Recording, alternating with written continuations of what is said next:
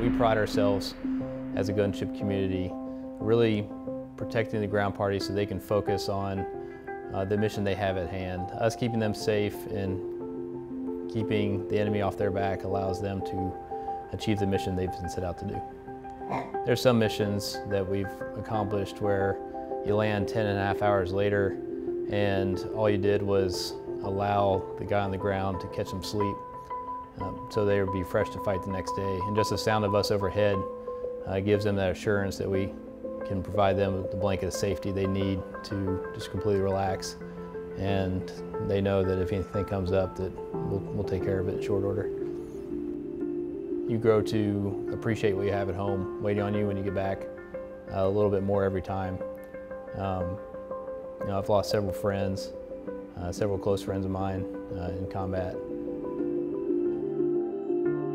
Everyone takes off knowing that they are in some level of danger, and it is a combat environment.